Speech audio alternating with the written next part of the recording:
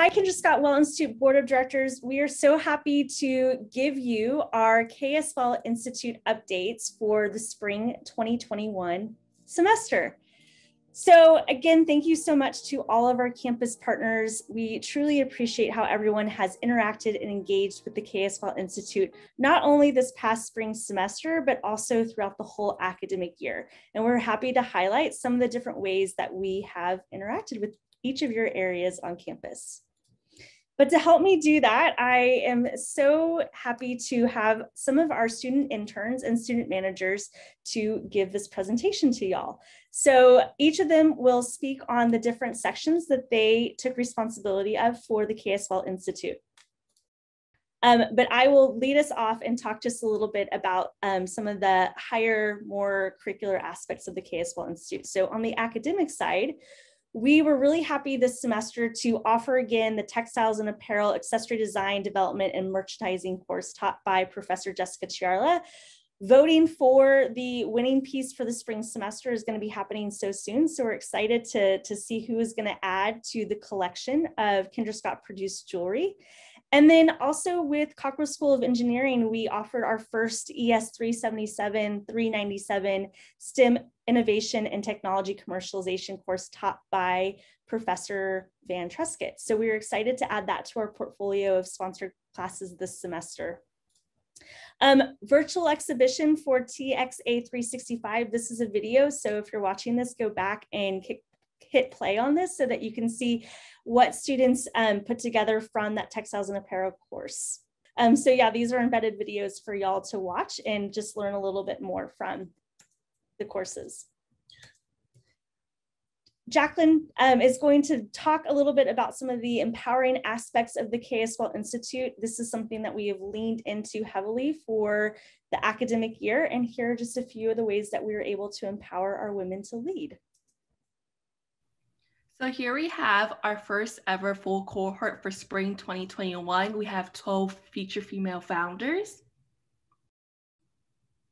And here we have our KS WEL Institute survey, end of the year survey. You can scan the QR code to see it more. And lastly, we also had 2 student-run projects by the MBA, so by Carmen and Stephanie, and they helped us find out about the revenue model as well as they did a SWOT analysis of the KS WEL Institute. And lastly, McCombs also did a capstone project, and here they are presenting it. And lastly, we also entered the 40 by 40 acres, and we did a one-to-one match, and we raised $1,300. Hi, y'all. My name is Eva Tyrion. I'm the senior intern for marketing and events. Happy to be here. Our biggest event this semester, some of y'all might remember, was International Women's Day, hosted on March 8th. It was a virtual celebration. We had a lot of fun. One of the cool aspects of it was this Choose to Challenge, where we collected photos of Kendra, of other campus stakeholders, of our students, and asked each person what they choose to challenge on International Women's Day. That ranged from gender inequality, in the workplace, to day-to-day things of, I want to choose to challenge my own self-limiting beliefs. This was cool. Kendra Scott and TikTok got together at South by Southwest and, ran a give back campaign where 20% of the proceeds went back to the Institute, which ended up raising over $23,000. So looking at the numbers, we had 387 registrations, and this ranged from community members to UT Austin students to students outside of the UT community. We had over 20 speakers and panelists. These were all industry experts giving their wisdom to us. We had 3 sponsors, 10 content partners, 5 campus partners, and 5 prize partners. And some other cool stats in there as well that I won't get into. Looking at the attendee profile, and just to mention, these stats are a representative sample of respondents. This isn't all encapsulating, but the average attendee was female, not a first gen, early in their entrepreneurial journey, most often graduating in 2021, and most frequently a marketing or a finance major. We had fantastic reactions. On a scale from 1 to 10, participants on average rated the likelihood of recommending this event to a friend as a 9.3. We're really happy about that. 65% of participants responded that IWD was either their first or second Institute event, which is really exciting. And then you can look at the other stats in your own time. We had fantastic engagement online. We ran a lot of different campaigns leading up to International Women's Day, specifically in the 2 weeks leading up when we were really heavying down on content. We also did some recaps afterwards. And then we also are offering some watch whenever sessions on our website post International Women's Day. So if you missed some of the content, you're welcome to go back on our website and check it all out. This is exciting. This is happening a week from today. We're doing our first ribbon cutting and senior recognition ceremony in the Kendra Scott Center on campus on Friday, May 14th. We're really excited to be able to see each other in person safely. There will be refreshments, balloons, the whole 9 yards. We're looking forward to it. So a question that comes up a lot is, how can I get engaged with the Kendra Scott Women's Entrepreneurial Leadership Institute? There's a bunch of different options, joining our mailing list, attending a bunch of our events. This one's really cool. We're running an active Slack channel for external community members. And then finally, reading our blog, which is linked on our website and features a lot of different blog writers from our student advisory board. And then lastly, and most importantly, following us at KS WEL Institute on all social media channels. Our social media has grown a lot over the course of this semester. I won't get into the exact numbers, but one cool thing to note is that we did launch our TikTok. So that's been a really fun project. And then we also have we're running our Instagram feed on our website now, which is cool. And Jessica can talk more about that. Definitely. So we're so excited to have this embedded in the KS WEL Institute website to be able to showcase these empowering women events and opportunities, as well as direct visitors from our website to our social media accounts. So for our newsletter, we're excited to have reached 4,400 subscribers, and we send out the Creative and Courageous newsletter bi-monthly for events and KS WEL Institute opportunities. We also have a featured female founder spotlight newsletter at the beginning of each month to help support these incredible female founders. We've also created some exciting backdrops and banners in advance of the senior and ribbon cutting event that we're excited to spotlight and have opportunities for people to take photos and utilize for wayfinding. And our digital download is our newest thing. We're starting to have coloring pages for people to engage with the KS WEL Institute content. And this design was designed by Caitlin Roy. And it's a beautiful hook'em with the Everlyn bracelet. As I mentioned, we launched our TikTok this semester, and that's been a fun project, especially involving student council members and student advisory board members getting their faces online. And it's been really fun. It's been creative. It's been exciting. Like I mentioned, also, we encourage you to join the WEL Institute Slack virtual space if you're not already on it. We're up to 565 members, which is really fun. And day to day, we post announcements, both Institute related and also externally on the larger campus and the larger Austin Entrepreneurial Network. So it's an opportunity to chat with students and get access to exclusive giveaways and that kind of thing. Every so often we'll also be featured on the Kendra Scott website, which is very exciting for us. And then we also have a Spotify playlist that's all about empowering women. Hi, I'm Mia Grimes, and I have been working on the YouTube channel. We went from being just a playlist from the liberal arts YouTube to having our own YouTube where we can create playlists of all the exciting things we're doing and just categorize some things and direct people to the courses we're doing and make it easier for people to see some of the stuff that we're doing. All right, so now circling back to some of our other events from this semester, we had a really wide variety and some programs we ran for the very first time. The first is a panel we hosted alongside of Moody College of Communication. It was called A New Era of Entrepreneurship. We had 20 students attend and 4 keynote speakers.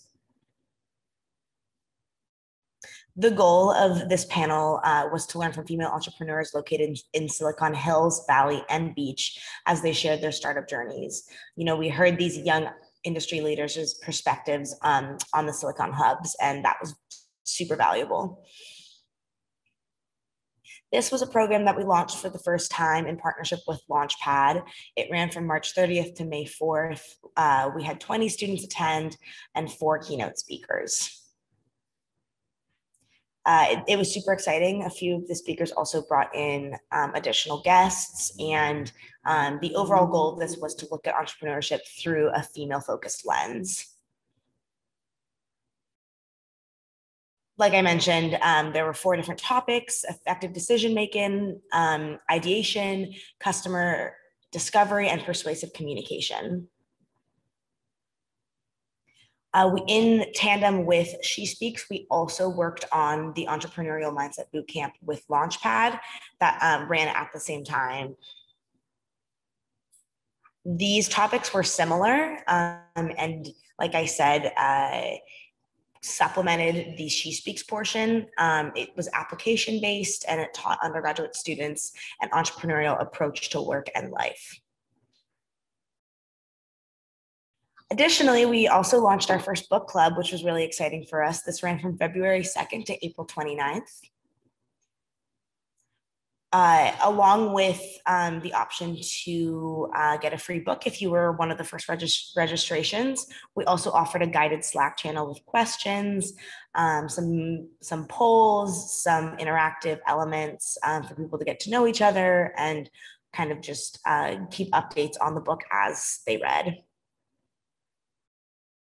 At the end of cohort 1, we had a live Q&A with Cindy Lowe, author of Behind the Red Velvet Curtain and CEO and founder of Red Velvet Events. That was super exciting, and it was a nice, intimate time for students to ask questions. Our second cohort, we offered a live Q&A with Gay Gaddis, who is the founder of T3 and author of Cowgirl Power. This was equally as exciting and intimate and valuable. Something that we worked on last semester and then continued it into this semester were our Empowering Women to Lead civic dinners. We held 2 this semester. The first was immediately after International Women's Day, and members of Young Women's Alliance hosted these dinners with the sweet edition of Tiff's Treats. Between the 2 events, we had 45 students attend with 10 hosts. The second civic dinners was actually just 2 weeks ago with Kendra Scott employees. And they both had the same goal of, providing a safe and intimate space for women to come together and talk about some of their experiences in the entrepreneurial field. We also worked with McCombs to push out the Diversity and Inclusion and Entrepreneurship panel. This happened on April 14th. Awesome. So I'm Samantha Bryant. And I'm Rashu Jain. And I have had the privilege of serving as the Student Advisory Board President this year. And Rashu is so excited to be able to be the Student Advisory Board President-elect, who will be taking over in the summer and fall 2021 semesters. And now that we've talked about kind of the larger events and broader context of how the KS WEL Institute has engaged students, we'll also talk about how students have been involved directly in shaping and driving the vision behind the KS WEL Institute. And so one of the key ways that students have been able to do this is as part of our Student Advisory Board, which is made up of 23 diverse students across different majors, backgrounds, and identities across the UT community.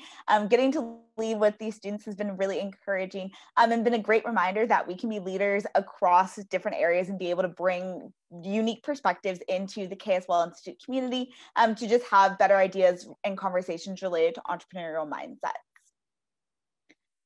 Just as a reminder, SAB does have 4 key objectives. I'm not going to go into the details, but I know that this year we've been able to exceed any expectations that our SAB members had for these objectives. And we're actually in the process of conducting a year-end survey to be able to measure how well we've been able to achieve these objectives and see how we can continue to grow into the future.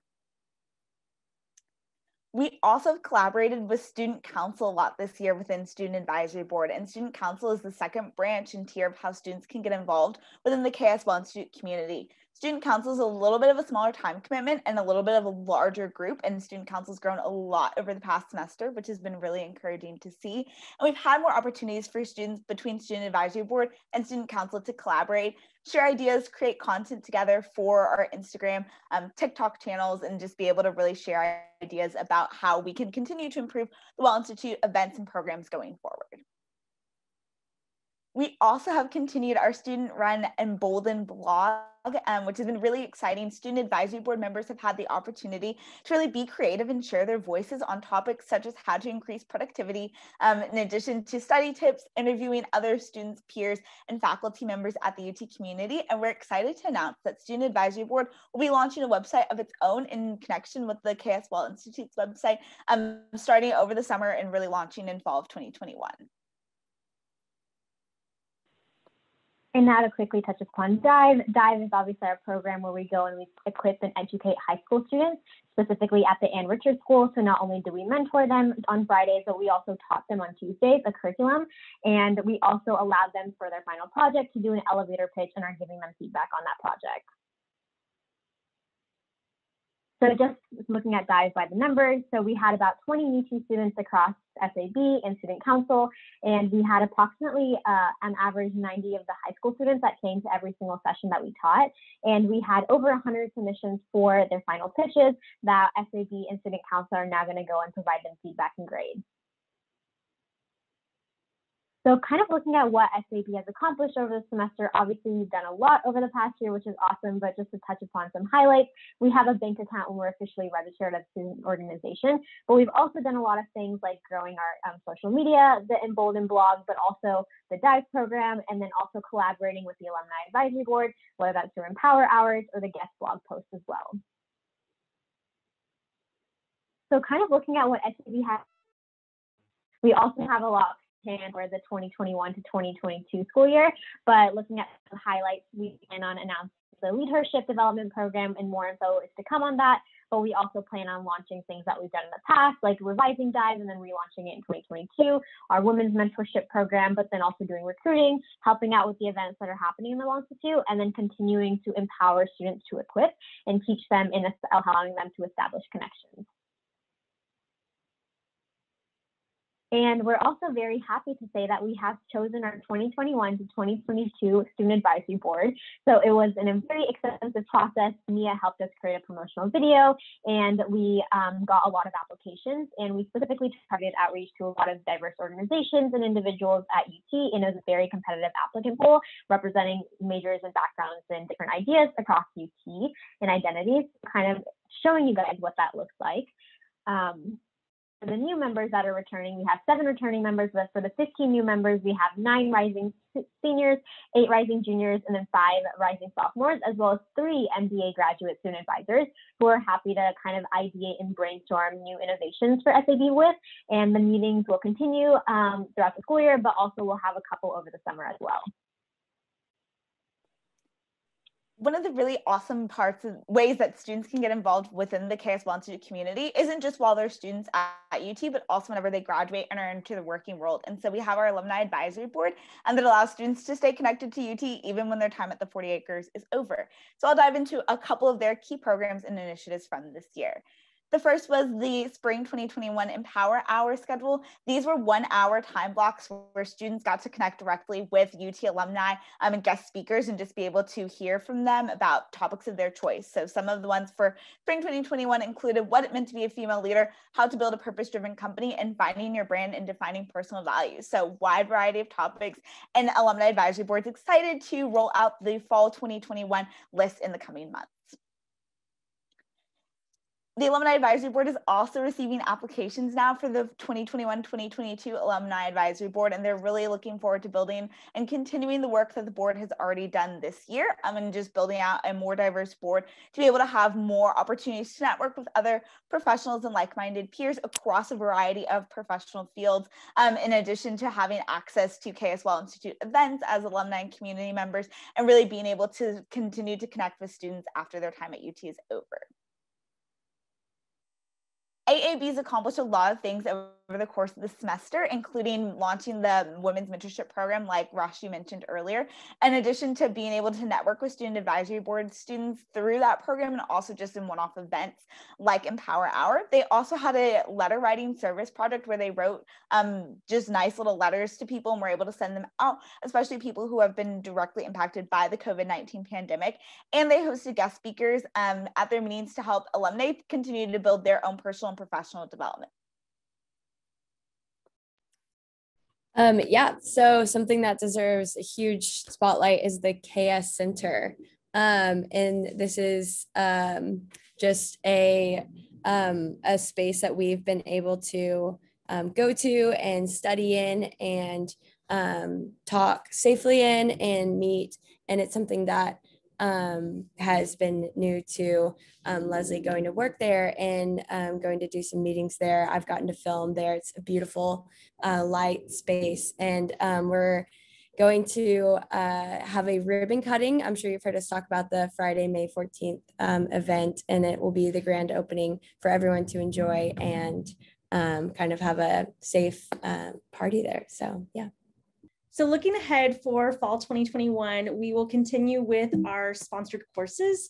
So we will be bringing back 3 courses, ever popular courses, the signature courses of the KS WEL Institute, with the Women in Entrepreneurship co-taught by Jan Ryan and Kendra Scott, the TXA 365 with Professor Jessica Tiarla, and the MAN 347P with Dr. Melissa Murphy. And so we look forward to continuing conversations as a board about how to streamline these courses and especially create that journey map for students on ways to both curricularly and co-curricularly engage with the KS WEL Institute through that Women in Entrepreneurship specialization.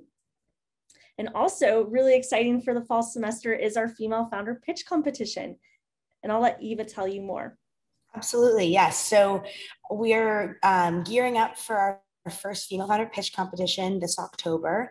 We're so proud to announce that we've raised up to $50,000 in cash prizes.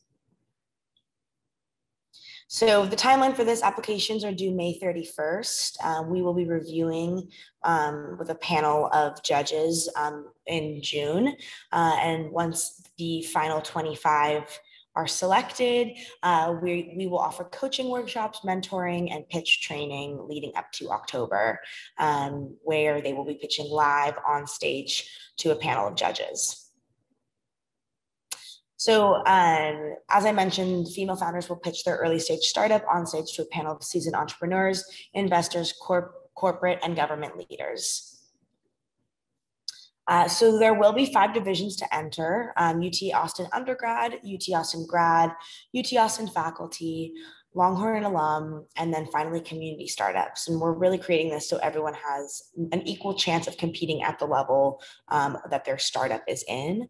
We're looking for early stage startups who are past the ideation phase and on their way to pitch readiness. And then we just want to kind of help support them with that funding, with that entrepreneurial mindset, with that confidence.